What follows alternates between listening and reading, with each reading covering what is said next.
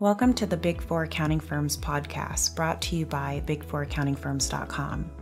If you enjoy our show, don't forget to help us out by subscribing to this podcast, sharing it with a friend, and providing us with a review on iTunes. Check out the show notes below for the link. Thanks, and enjoy the show. We'll be discussing Big Four myths. And the Big Four myth that we'll be talking about today is that there's a perfect way to interact with a client, and you need to be a natural salesperson to succeed in the Big Four. People often think that there are these professionals out there that just deal with their clients in the right way and are savants in client relationships.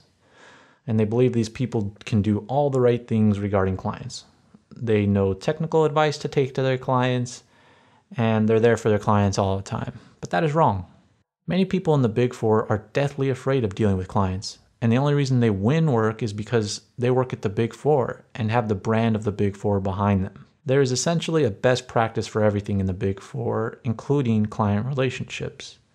So people in the Big Four become so afraid that they don't know how to interact with their clients, and they become scared, and they actually don't interact with them because they're afraid that they're not going to follow one of these best practices. And it's also true that clients are often busy and don't actually want to deal with the Big Four. Contrary to what the Big Four make it seem like, if you watch YouTube videos and their social media, you think that there's clients waiting out there with bated breath, waiting to hear from the Big Four. But they're not really. They're busy. They're doing their day job. They're making entries. They're talking to their CFOs and things like that. So there is no perfect way to deal with clients. Most people just email their clients on a semi-frequent basis, and they take them to lunch every now and then. And if the client is big enough, the client gets offered tickets to a sporting event, or they get a really nice dinner.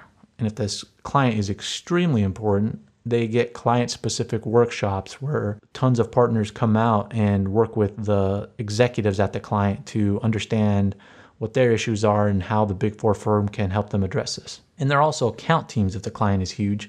And in that case, the Big Four professionals are very strictly told how to interact with the client, because they don't want any mistakes made on a huge client, and they want to avoid getting kicked out of a client. So I just wanted to bust this myth that you have to be a perfect salesperson when you go to the Big Four. Partners will make it seem like they are super smooth salespeople, but they really aren't. They aren't given that much freedom in how they're supposed to interact with clients. Because they are one person in a huge firm, the Big Four is not going to let them destroy their brand, so they're not given that much freedom. They just follow what the Big Four leadership have told them to do around client interactions, and that's exactly what they do. Wanted to take a quick break today to tell you about our Big Four interview course. Did you know that only 4% of candidates get into the Big Four? That's right, only 4%. Deloitte gets about 500,000 applications a year, and only 4% of those candidates get in. Well, we want to help you get a job at the Big Four. We want to help you be part of that 4%.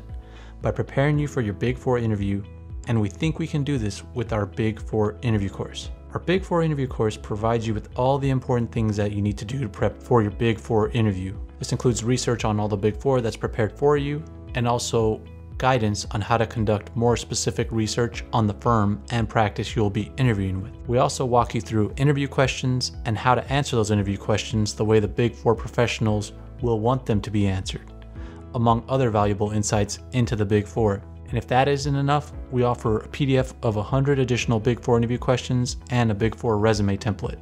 You've invested in your accounting education, and you invest in your accounting exam, whether that's a CPA exam or another course. So why not invest in a Big Four interview course to help you nail the Big Four interview? Check out the link to the Big Four interview course in the show notes to learn more. Thanks. And now we'll get you back to the show. We appreciate your help in growing this podcast so we can continue to bring you the best Big Four content possible. You could help us out by providing a review on iTunes, sending us an email with your comments, and don't forget to share with your friends. There's a link below in the show notes. That's our show for today. Thanks for listening and have a great day.